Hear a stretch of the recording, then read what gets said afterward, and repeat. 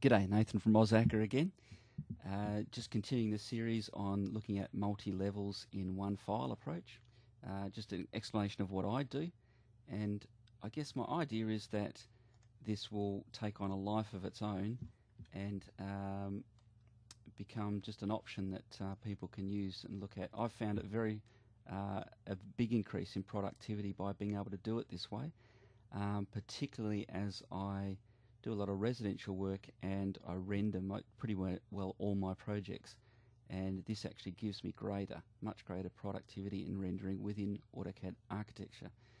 I don't try and do the high-level renders that you'll get out of Max. I'm not trying to compete with that. I know that it's not going to be that good. There are restrictions on rendering, but that's part of what I do. Just to go back and have a look at how I do some of the things, just a quick overview of the layers. So the level resides in the layer name, and that's done automatically. You don't have to change layers. So you've got level 2, level 1, level 2.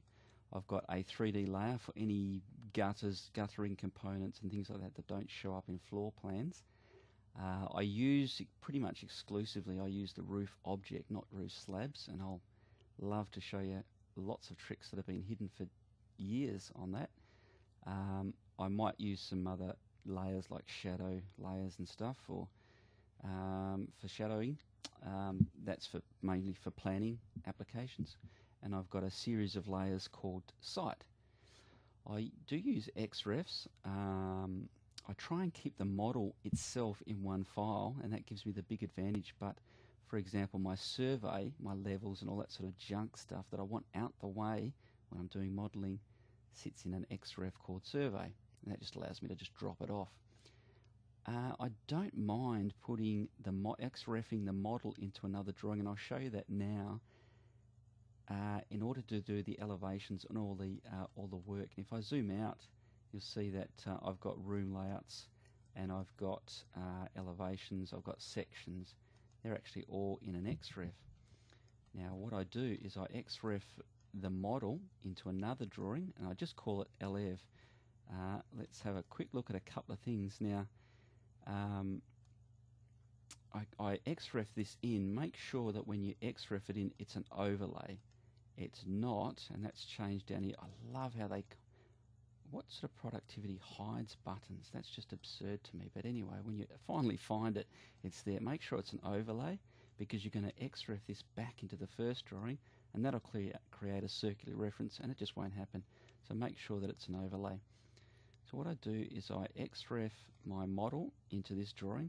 You can see that it's clipped. I don't want to see everything else. I just want to see the model itself. Now the advantage of doing this, I've got one of my users who's using my system has actually got a multi-building site. So he's got a shed over here, a garage over here.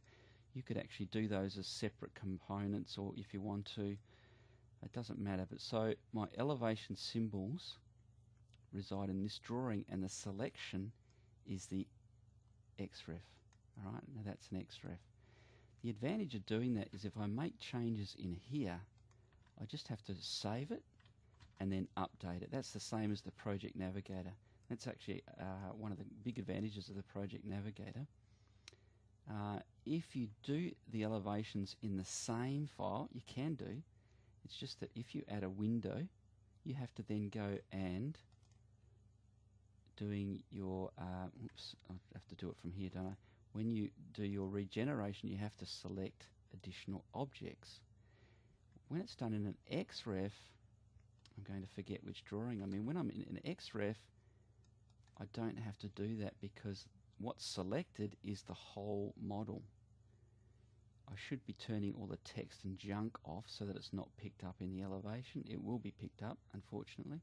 It'd be good if they made annotation and dimensions not elevate, but maybe that's an improvement they could look at in the future.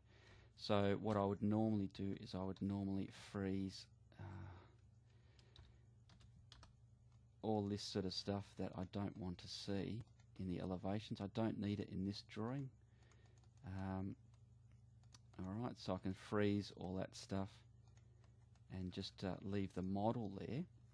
But when I add a window here in the real model, I can save it, update XREF, and then simply just refresh because it's already selected that model as a whole. It's an XREF. And so that's big advantage. Once I've done that, I've done all my elevations, my sections. You can see that's a full section. It's got a little bit of work over the top of it. I can then XREF this back into this file, and when I want to do renderings and stuff, I can drop all this out. All the junk of room layouts and everything goes with it. It's all dropped. That's really helpful. As I said before on the first video, on a 3-level house, I've actually done the dimensions and text in paper space. In this one I haven't. I've done it in model space, but it does, as you can see here, makes model space, it's fairly busy.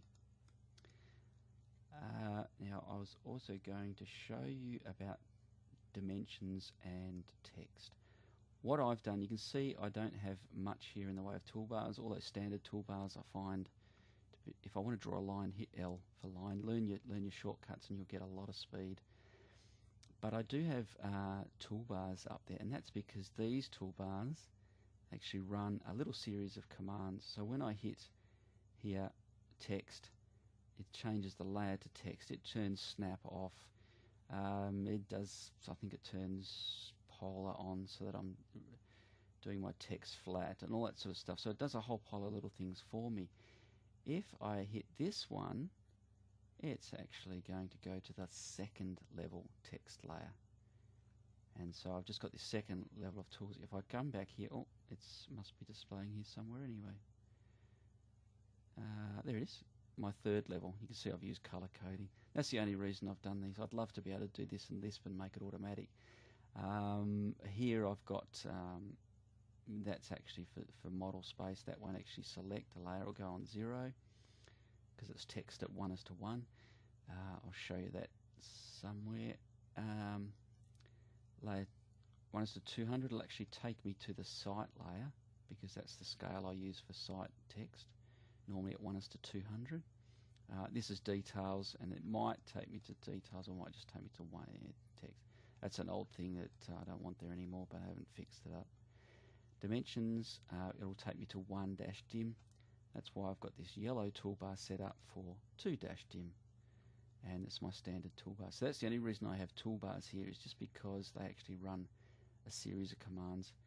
That, I shouldn't get into that, but just as quickly, if I go into where my stuff, my own menu is loaded, and you can see that, oops, we'll go to, why that's missing, I don't know, that's Autodesk's problem. You can see here it runs a whole pile of series commands, cancel commands, change to the text layer, turn the echo off so it doesn't display anything, change the dim style, I actually set the dim scale here, whole pile. This is actually quite an old system, been running for many years. There are newer ways to do it. I don't use annotative text and that yet.